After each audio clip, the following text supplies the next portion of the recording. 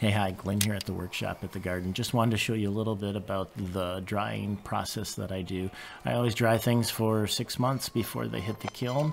And what I have going here is what I call the Slabskids. The top piece that I just put on is the compression pallet, and that helps just kind of squeeze it all together, keeps things from cupping and moving around a little bit. The strap is reusable, so it's a good investment. Should be around for a good 20 years. And the nice thing when you get a skid or a rack all tightened up, you can move it nice and easy with the skid loader. And you only have to restack one pile of wood to know that it's a good thing not to be dumping it. But when they stack up, there's 2x6 on the top of that compression. Makes it easy for to land another slab on top, so I can get efficient with space in there. Vertical sticker runs all the way from top to bottom, helps with the weight and the compression. But that's it. Thanks for following along.